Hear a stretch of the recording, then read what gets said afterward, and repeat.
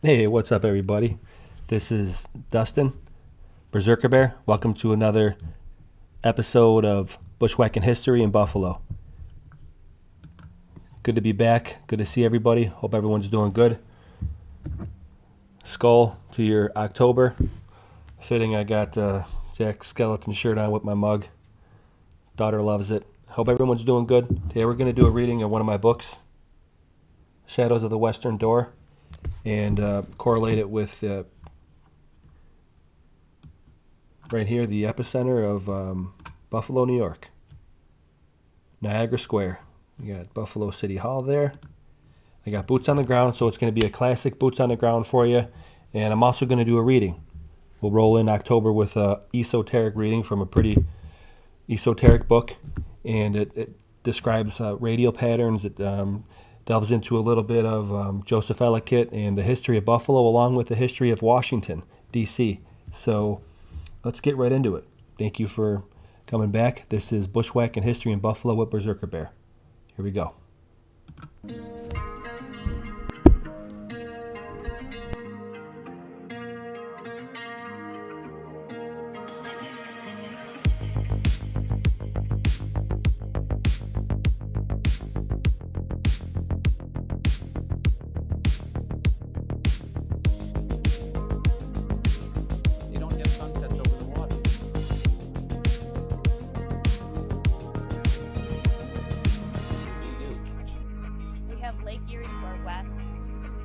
Niagara Falls to the north, Buffalo River meandering to the south. A grid overlaid by a radial system of streets.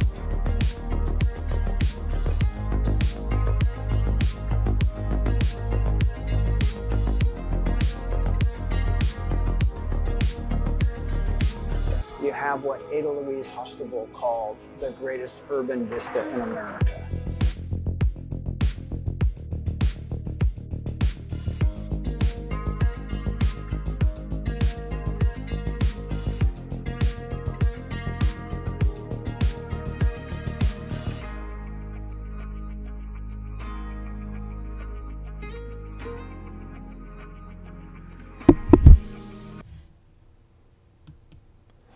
So in fitting with that awesome intro, let's get right into it. That was that showed you glimpses of the City Hall in Niagara Square, and I was there. Yes, we're going to show boots on the ground. I say classic boots on the ground. That's what I'm talking about. Going to do that. As I'm reading, we'll show the boots on the ground. That might not play all the way through. It's not a long reading. It's a couple chapters, but this is the cover. It's a signed edition by Mason Winfield. I think next episode, next video I do, will have my wife explain how she found this book at the place that we work at and where we met. 15 years ago, I've had this book under my nose. So let's do that. You know what? We're going to remove my mug off this. You guys don't need me all the time on here, huh? You know what I look like. So yeah, I'll have my wife explain how she found this book. Very interesting. So signed copy too. Very cool. We're going to read the introduction. You get a pause on that if you can. Introduction goes to that. Goes to Buffalo's mystical layout.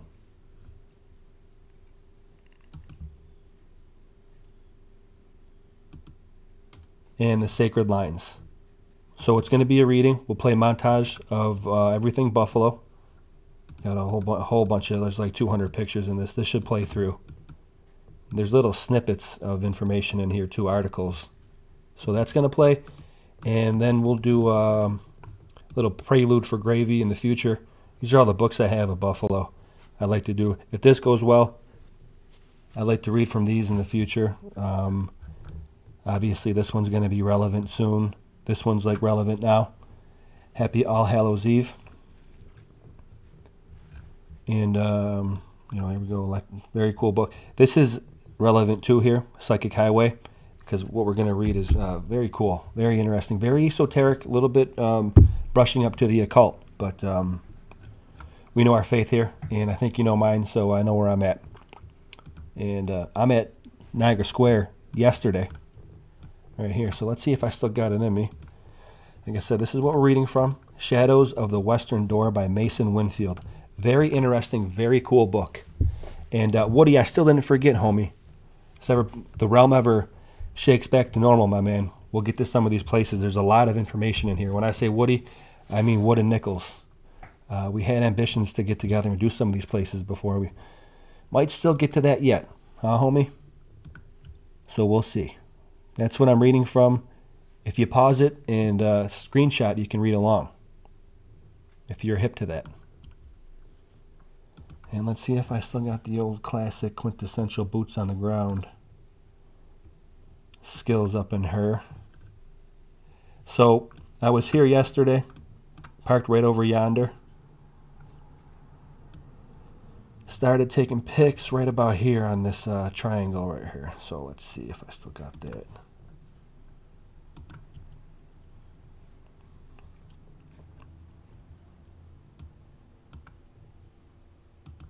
Boom. Oh, not perfect, but almost. There we go. Almost. Okay, let's start the slideshow, and I'm going to read. So I hope you enjoy. Welcome back to the channel.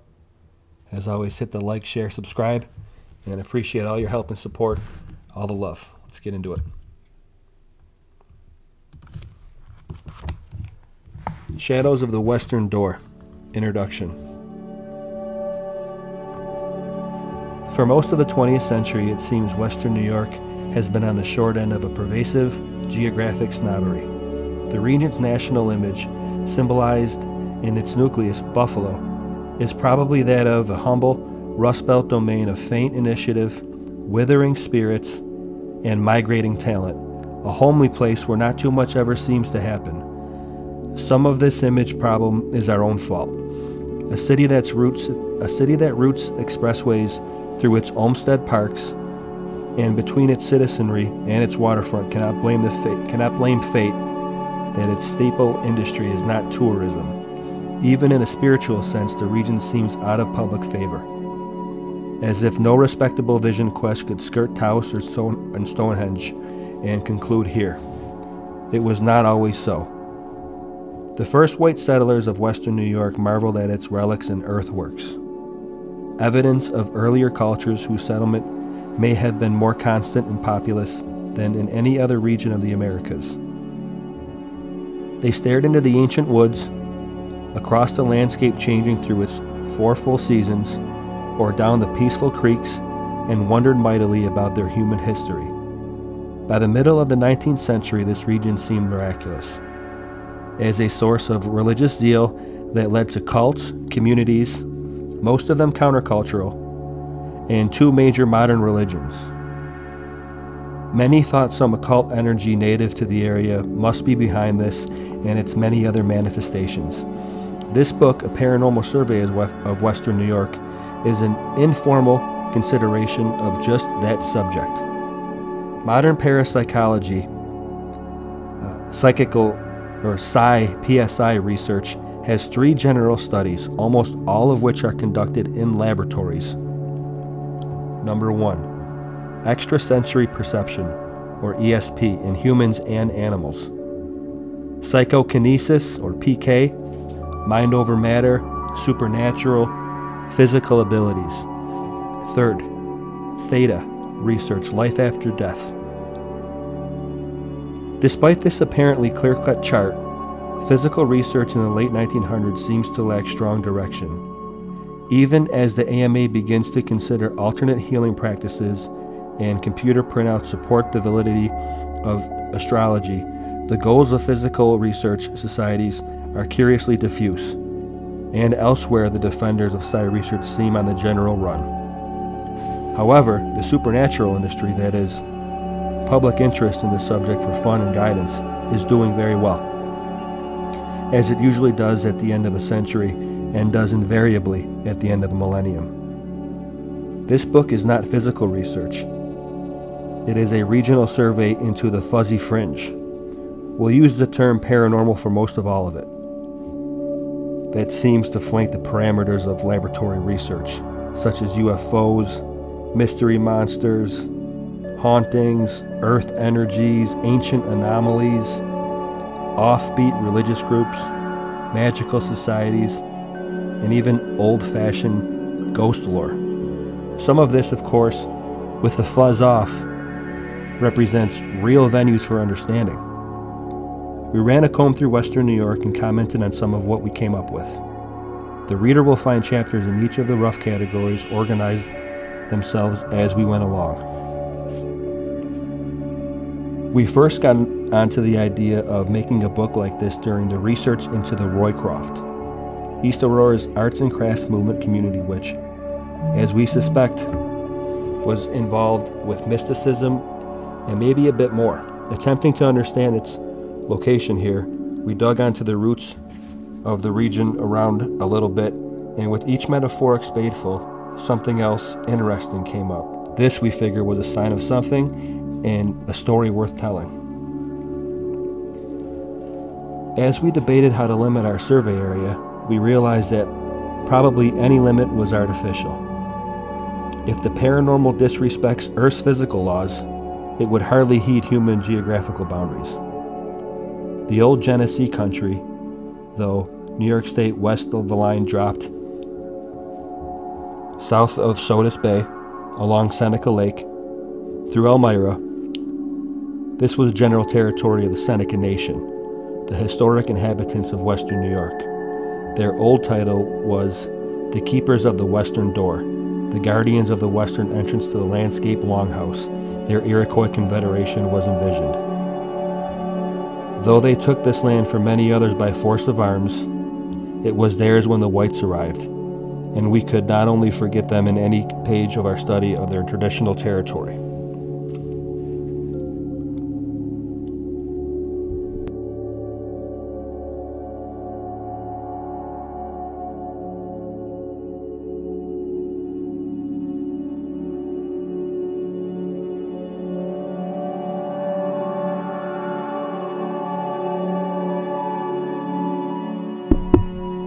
Buffalo's mystical layout. Our nation's capital shared designs with the palace and gardens of Versailles, a sacred geometrical layout if there ever was one. If Buffalo is like Washington in many particulars, our case is made. Washington, D.C., said to be very haunted, was laid out according to late 18th century mystical thought. Many of Washington's buildings and monuments, even recently built ones, embody sacred architecture, a subject we discuss a little in our chapter on the Roycroft.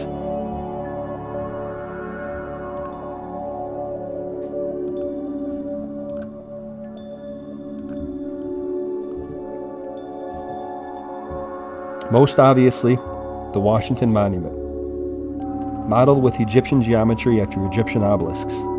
Streets converging on the Capitol and Lincoln Park were arranged to form solstical alignments. From the Capitol lawn on the summer solstice, the sunrise is in line with Maryland Avenue. Compass points, as in Masonic lodges and the Great Pyramid, were also critical quotients in Washington's layout.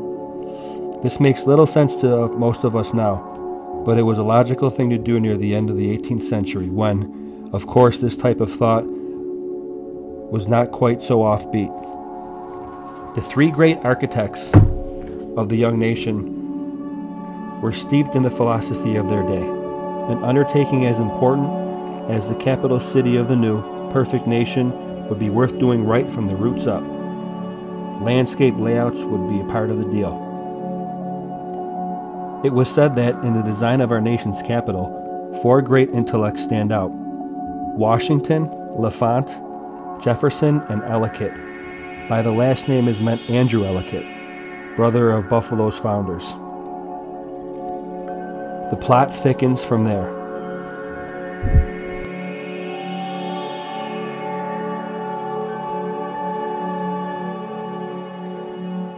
The architect who gets public credit for Washington's design is Major Pierre L'Enfant, a French officer and engineer who had fought well with the Revolutionary War and was wounded at Savannah. He had risen from lieutenant to major of engineers and was 36 when he worked on Washington. Lafont may have known as Masonic symbolism, but, quote, his obstinacy threw every difficulty in the way, unquote, wrote George Washington, who canned him. Andrew Ellicott took over. Andrew Ellicott, by 1800, was a Geographer General of the United States, a multifaceted man, a distinguished engineer who had already served on the state boundary commissions, an astronomer, and vice president of the American Philosophical Society, in the chair often occupied by Franklin and Jefferson. If Andrew Ellicott was his family's occult philosopher, his brother Joseph was its mathematician. On his 40th birthday, November 1st, 1800, Joseph Ellicott became resident agent for the Holland Land Company, opening 3 million acres for settlement. His survey was based on astronomical observations and the establishment of meridians. Joseph may have assisted his brother Andrew at Washington, but it's sure they both worked on Buffalo. Their, quote, real, quote, plan for Buffalo, radiating streets, was based on the work of engineers at Versailles and Philadelphia. The Ellicott's 1804 street plan doesn't look too mystical to us, but we're going on what we're told. Of course, it's much smaller setup than will be even needed 20 years later, and most of the streets have different names. They seem tributes to rich Dutch investors and Brother Joseph's Batavia bosses. Even the street pointing straight to Niagara Falls is named Schimmelpenninck Avenue, and not its present Niagara Street. Yet it runs right through Niagara Square, which was obviously the nucleus of the young town. We suppose every city has to have a center. We wonder what made them pick that one. Sometimes called the father of Buffalo, Joseph Ellicott took a look at the mouth of Buffalo Creek and saw an ideal lake harbor he was determined to make into a city, New Amsterdam. His mansion would have been in today's downtown by the Ellicott Square building and the old Iroquois Hotel. But the city's fathers had other ideas.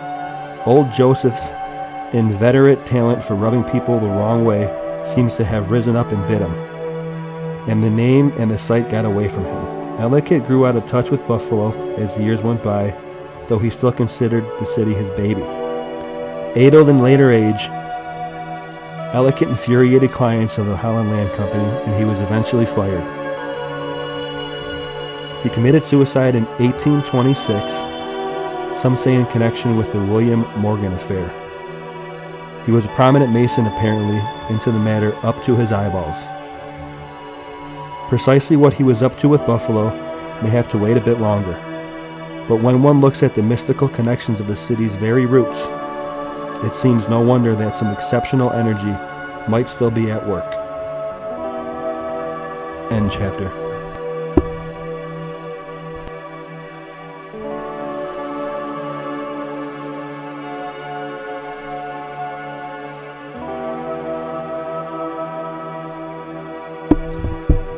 The Sacred Lines. Your literal belief in the insights of this article may depend partly on your faith in ley lines, energy paths across the landscape, and the power of dowsing. Fair enough, the author keeps his mind open as he advises others. In an attempt to learn what we could about Buffalo's mystical layout, we contacted an expert, Steve Nelson, a speaker and teacher well known in esoteric circles. Currently living in Charlotte, North Carolina, Steve is an astrologer, a geomancer, and a student of the sacred landscape. His wife, Darlie Adair, a consultant in the old Chinese art of landscape magic known as feng shui, wind and water, is also a map dowser. She can divine natural energy long range. The enlightened pair set their sights on Buffalo and took us in some directions we didn't expect.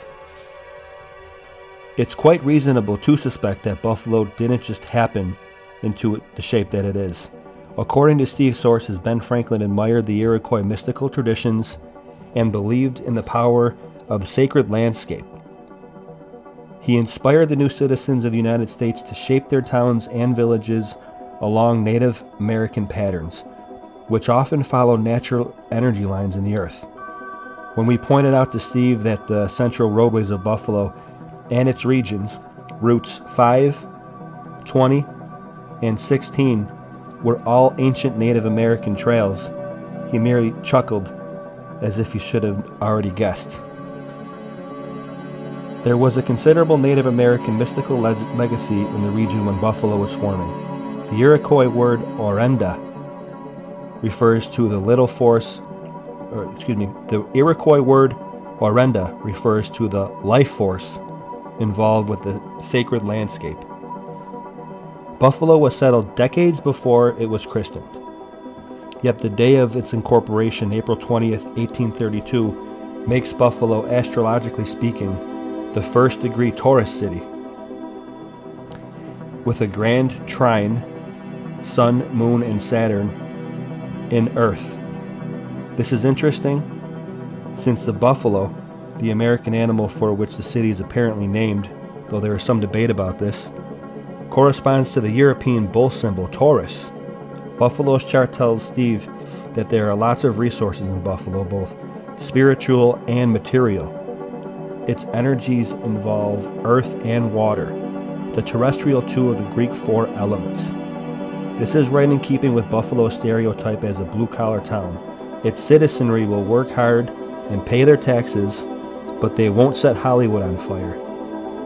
Even today, in some circles, the New Age landscape mythology features Buffalo, with its northern bull and earth energies, as one of the 4 cardinal points of the nation.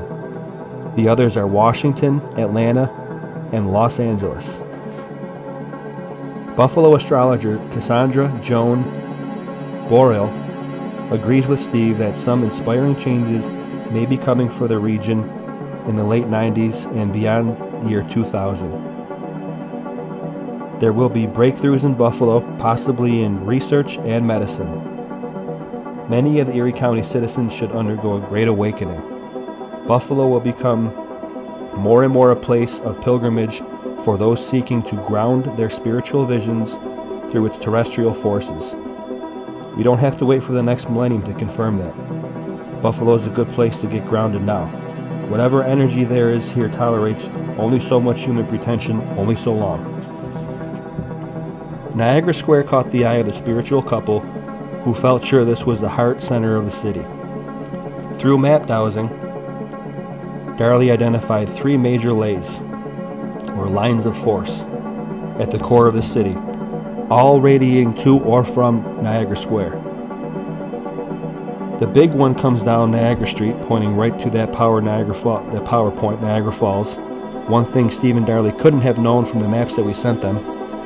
Another originates at Gate Circle, once an impressive natural fountain, and wends down Delaware Avenue. The third is Genesee Street, which, as Buffalo geomancer Franklin Lavoie observes, heads right to an earth mound. Is it an ancient man-made one? Steve notes that these lays are the spiritual lifelines of the city, beacons of power that lure all kinds of tappers, natural and supernatural. He points out most of the haunted sites in his native Charlotte are along lays. Steve's feeling is that somebody, possibly Joseph Ellicott, dowsed the location of Niagara Square.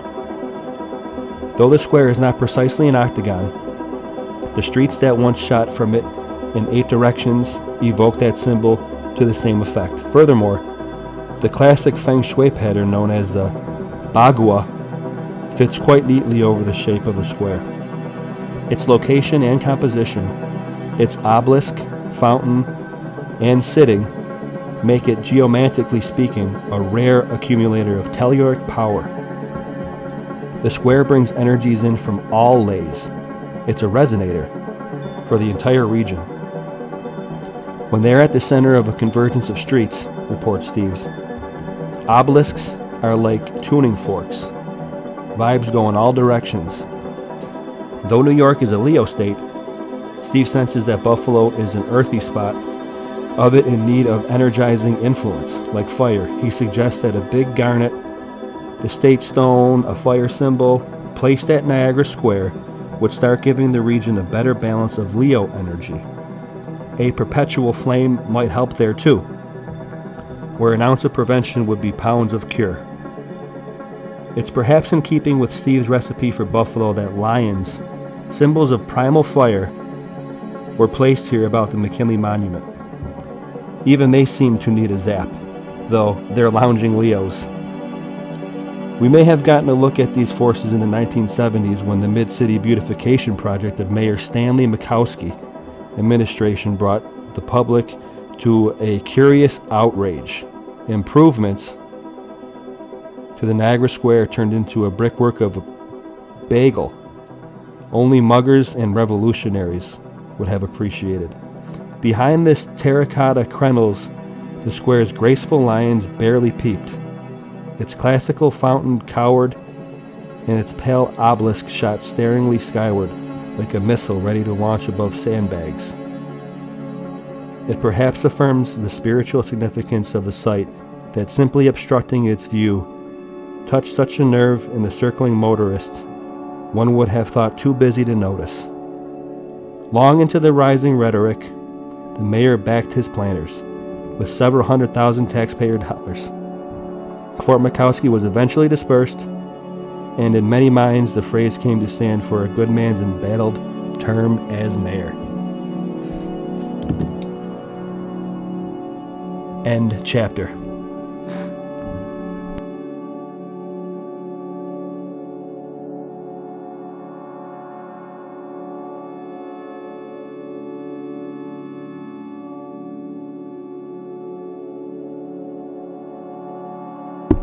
Okay, so that was a reading from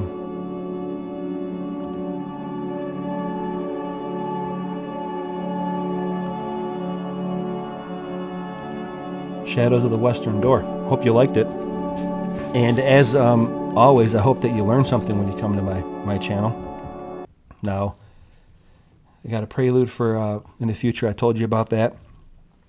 Going to do probably a reading from, well, this one.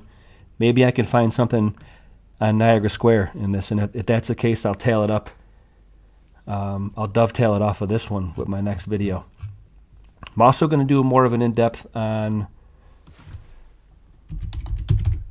Ellicott, Joseph Ellicott. I don't even have him on here. Oh, that. Holland. The Holland Land Company and the establishment of Buffalo itself. Because I have some ideas as to what was found here and if Joseph Ellicott himself actually physically laid the radial pattern out, but I digress. That will be for another future video. Going forward, please come check my channel out, Bushwhacking History in Buffalo. I have links to my IG, which is Berserker Bear 1111, if it loads up ever. All research related. I mirror a lot of the work that I do on YouTube here, so check that out, please.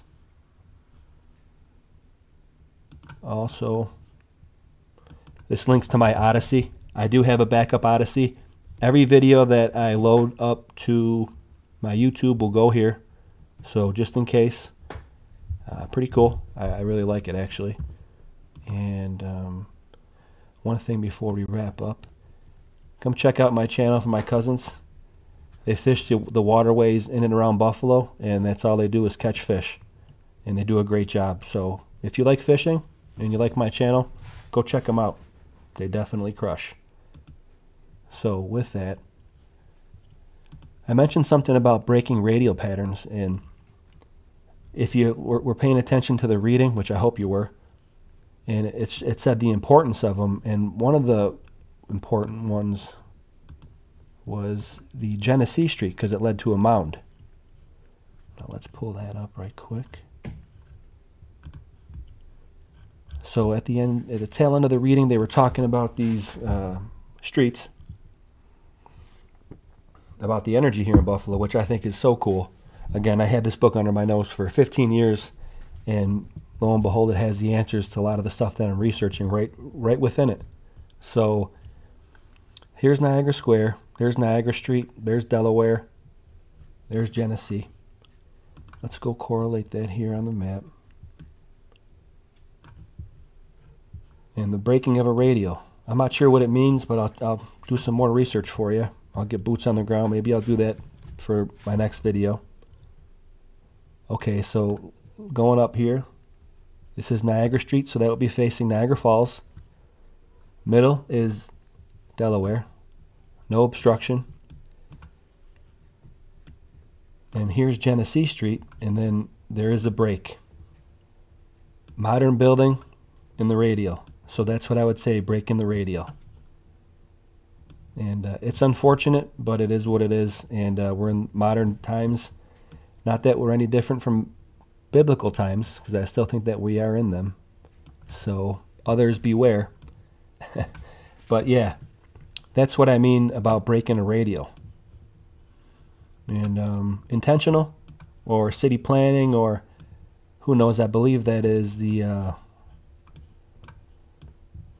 convention center, actually. Yeah, I used to watch monster truck shows there. So the breaking of a radial. Got boots on the ground there yesterday. I showed you the pictures, did a little bit of a research into Niagara Square, showed you the new intro for my channel, Mr. Breece. My man, I appreciate that.